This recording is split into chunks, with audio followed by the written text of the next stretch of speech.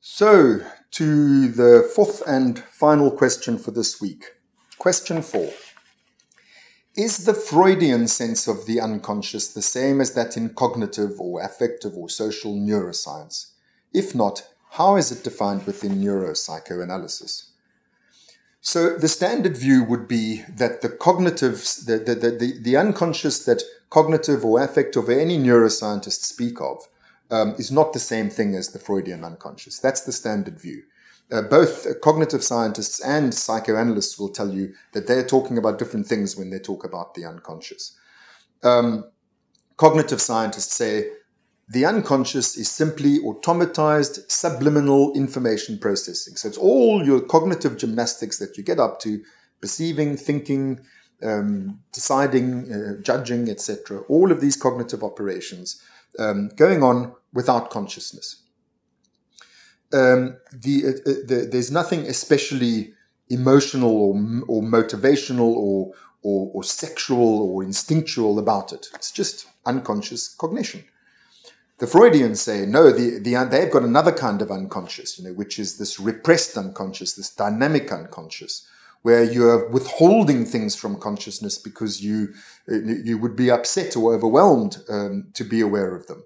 So you kind of protect yourself from this, from having to think these thoughts, which are so charged and so unwelcome. So there are these two different kinds of unconscious in the cognitive neuroscience literature on the one hand and the psychoanalytical literature on the other. I don't agree, though, that there are two different things, these two different definitions of the unconscious. The way I think it works is like this.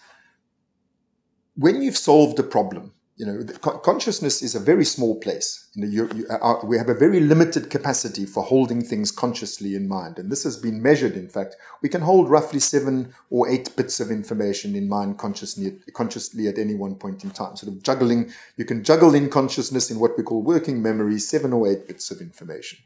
So, it's a limited resource. Think about all the information processing that's going on in your head all the time, not only in relation to current events, but in relation to everything you've learned in the past. There's a gigantic amount of information processing going on, of which 7 or 8 bits at any one point in time are conscious. So consciousness, being such a limited resource, is applied highly selectively. It's applied, in my view, only to those cognitions which require you to feel your way through them. In other words, to the salient cognitions, the ones that matter, where you don't know where there's uncertainty as to the answer, and you need to have a qualitative, valenced basis for making a decision one way or the other, as opposed to once you've solved the problem, you automatize it. For example, you move house, you need to find your way to work, you need to be very, very conscious about how do you get there. But the second and the third and the fourth and the fifth week, you're no longer paying attention to how you get there. You just go there automatically. You just do it unconsciously. So that's how, in the cognitive view, that's how conscious cognitions become unconscious cognitions. They become automatized. They become subliminal because they no longer need conscious attention. Now, what's left out of account in that picture is, what do you do with problems that you can't solve? Imagine you think consciously about, how do I get to work? Well, actually, that's a problem everyone can solve. But what about a problem like, how do I make babies when I'm 5 years old? How do you do that? You can't solve it. You can't solve it. You can't do it. It's just impossible. In fact, all sorts of problems, especially in childhood, heartfelt problems that really matter to the child, there's just no way they can solve it. I want to be big. I want to drive a car. I want to be like daddy, but you can't. You can't do it. Sorry. So what do you keep on pondering? How am I going to do it? How am I going to do it? That would be a waste of this very limited resource of consciousness.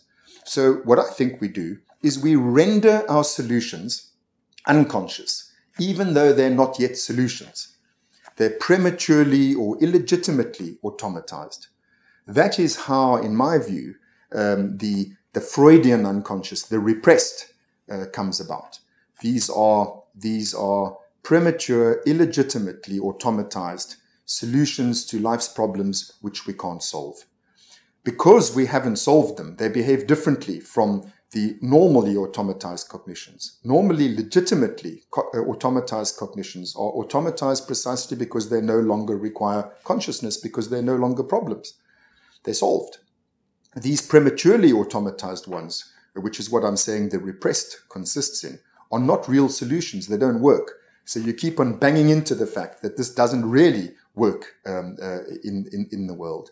And this is why they give rise to feeling.